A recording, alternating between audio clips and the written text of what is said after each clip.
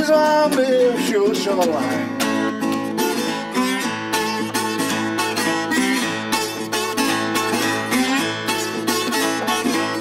When you get home, please mind me if you shoreline.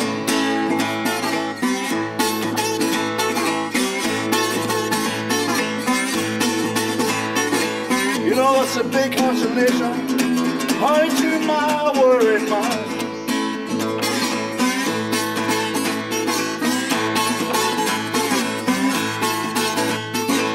I left my baby standing in the back door crying.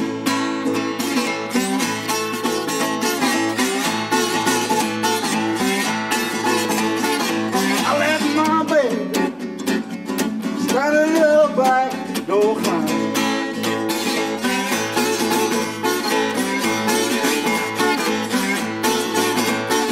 I never felt so sorry, babe, honey, till she said goodbye.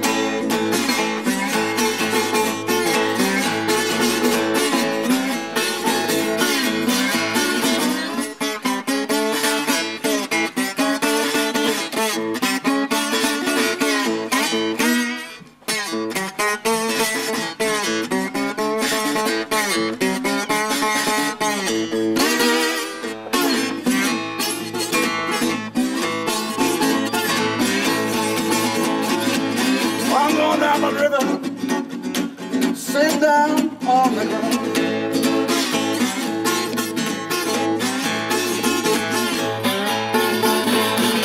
I'm going up a river. I'm gonna sit down on the ground.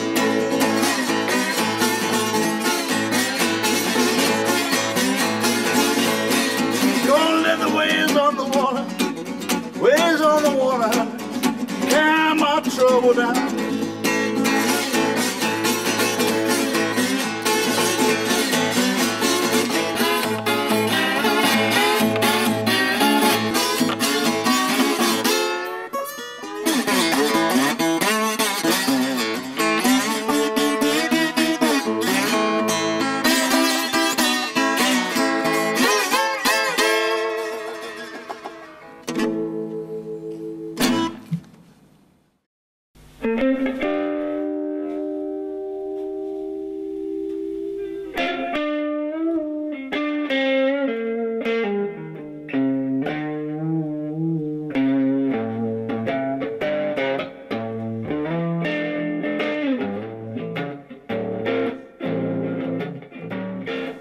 I was there in Tooting in South London, and it just so happened that that was the middle of what I call the Delta, South London Delta, which is Balham, Streatham. Streatham was where Joan Kelly lived, and also Dave Kelly.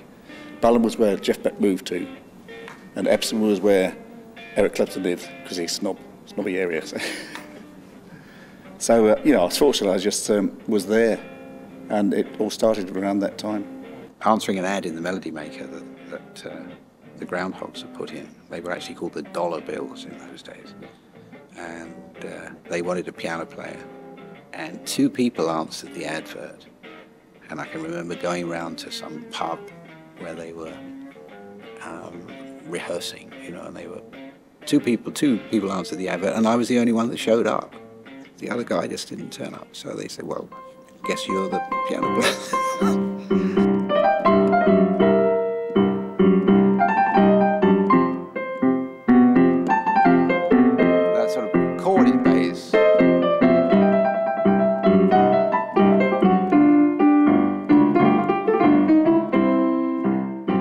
Because the pop stuff was like, I knew there had to be something better.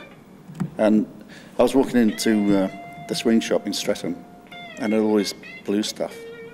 And well, my brother started me off on Alan Lomax's albums with Fred McDowell, things like that. So I was lucky I was there at the right time.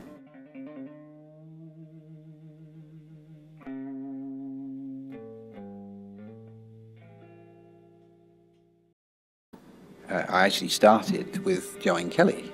She was one of the very earliest people I played with, and the early Groundhogs, not the version that became commercially successful, but the one with the Cruikshank brothers and that. And those were interesting times. But you bear in mind this is the 60s, and if you were there, you really can't remember it at all. And no doubt they will each tell you a different story. My recollection of first meeting Dave Kelly was at his house because his sister, Joanne, was a neighbour of mine. They lived within 2 or 3 minutes walk of my house in Streatham. We lived in what we used to call the Wandle Delta. Dave always wanted to be a guitar player, and Joanne was very quickly extremely successful. You know, we lived near to a jazz record shop, which is now not very well known, but it was called the Swing Shop, and it was just by St Leonard's Church in Streatham, run by a vibraphone player called Dave Carey's Swing Shop. And you have to understand it was very difficult to buy blues records in England in the 50s.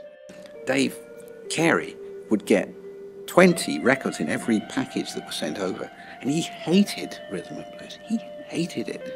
So he would say, "Oh, rubbish," and he put them out in a sort of bargain bin. It was in the front of the tiny little lock-up shop, but there was a sort of bargain bin there, and he just threw all this stuff out, £2, a lot. And we would go through, pick out John Lee Hookers and Howlin Wolves and Smokey Hogg and all this stuff on Crown. And I've still got them to this day. You know. I used to go to the Marquee and see Cyril Davis every Thursday. And I sort of got Pete Cruikshank, who was playing bass, around sort of suggesting that we should play blues. So we just became a blues band, and I looked for a name for the band, new band, and I found it on a Hooker album.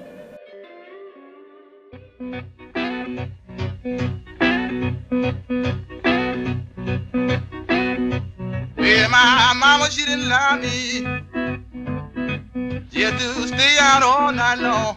Oh, Lord. John Bale was backing him, and because the tour went so well, they decided to put on another week's gigs at the end of the tour.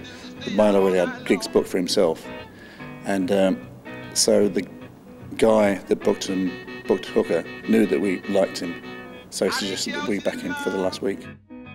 Because it was like 2 gigs a night, basically.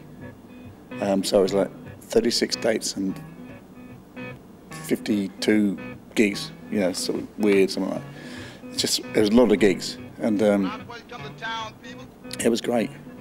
It was, we got to know him very well, and after the first time we played with him, the first week, he decided he wanted to go with us in the van, which he did. So he was sitting in his Comer van with us and all the gear. And we were transporting this legend in his poxy Comer van. Working with Hooker, he doesn't count to 12, you know, he mostly plays in the same key all the time. You would think it would be the most boring experience, and it was anything but. It was one of the high points of my life to play with Hooker, because every night was different. You never knew what was going to happen. And it was just completely inspiring. And even though, you know, he's a guitar player, he kind of taught me a lot about the piano, a lot about rhythm, a lot about how to fit in, and also how to accompany people, because he was not easy to accompany, you know, but he was very tolerant.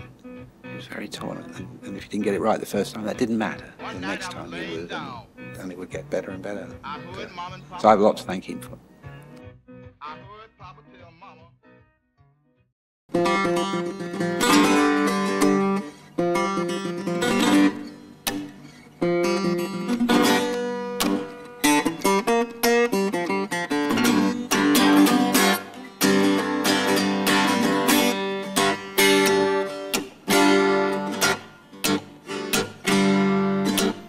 You know, they tell me the graveyard is a low-down, dirty place.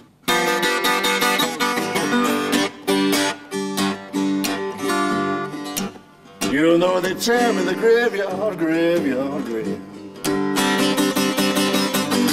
is a low-down, dirty place.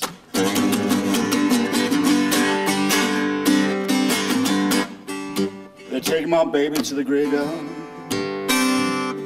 I left packed dirt on her face.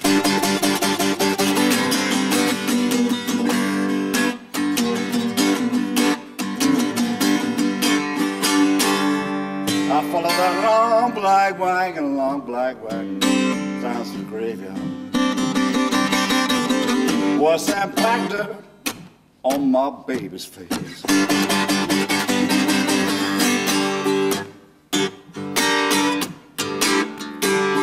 I followed that long black wagon down to the graveyard. And I watched that black dirt on my baby's face.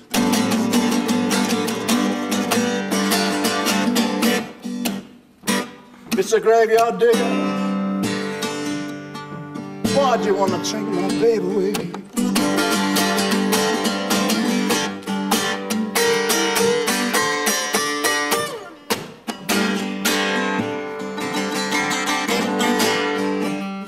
I'm gonna bring some flowers, babe, on every decoration day. Gonna bring in some flowers, babe, on every decoration day. Gonna decorate your grave, babe, on every decoration day.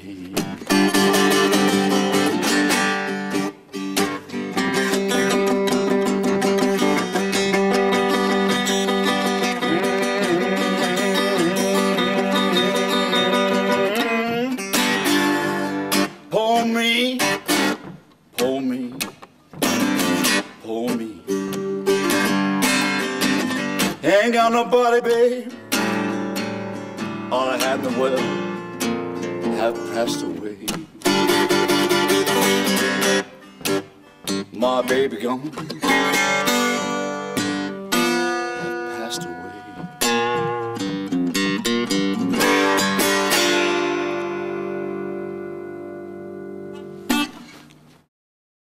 When he came over again, I don't know the situation, but things had changed. We couldn't back him. So he had another band backing him called Cops and Robbers. They were a good band. And we went to see him once in Bromley Court Hotel, a gig. I noticed that the guitarist was playing an E flat. So I said to him, how do you find playing with Hook? He says, it's great. He said, trouble is he plays an E flat. I said, no, he doesn't. Get his guitar and tune up, because he hasn't bothered you. He just sort of tunes a string to whatever he thinks, and then tunes the rest of it. He was always in tune, but it didn't matter what key he was in. Well, the first guy we played with, Jack Dupree, we did a gig with him in 100 Club, and he was great. He was. We played a few gigs with him. We didn't tour as such, but he did quote in one of the papers saying we're the best band he played with, which is like great to read that about yourself. You know, you really think you've done it. You succeeded. And also, we done sort of bits and pieces with Memphis Slim, Little Walter, Jimmy Reed. We did a whole tour with him. That was fun.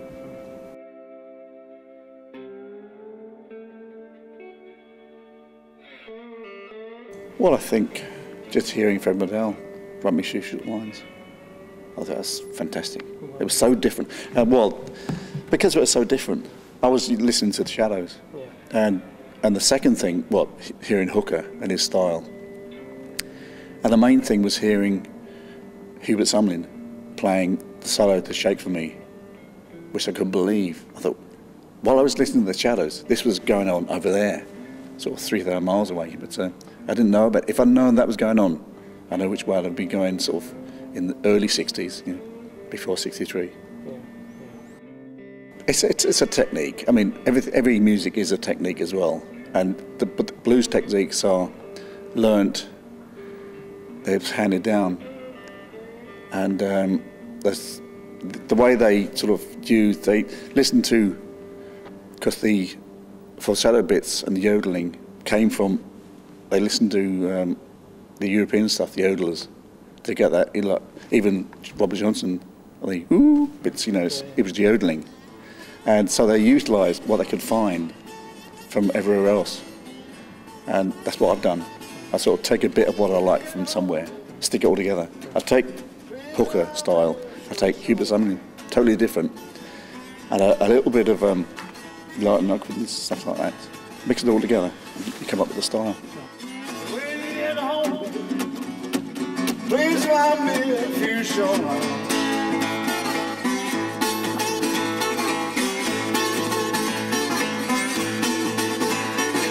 You know it's a big consolation, honey, to my worried mind.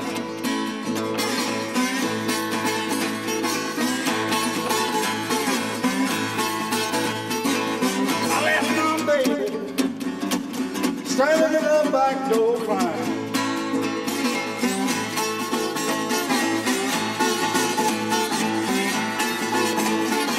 I left my baby standing in the back door crying.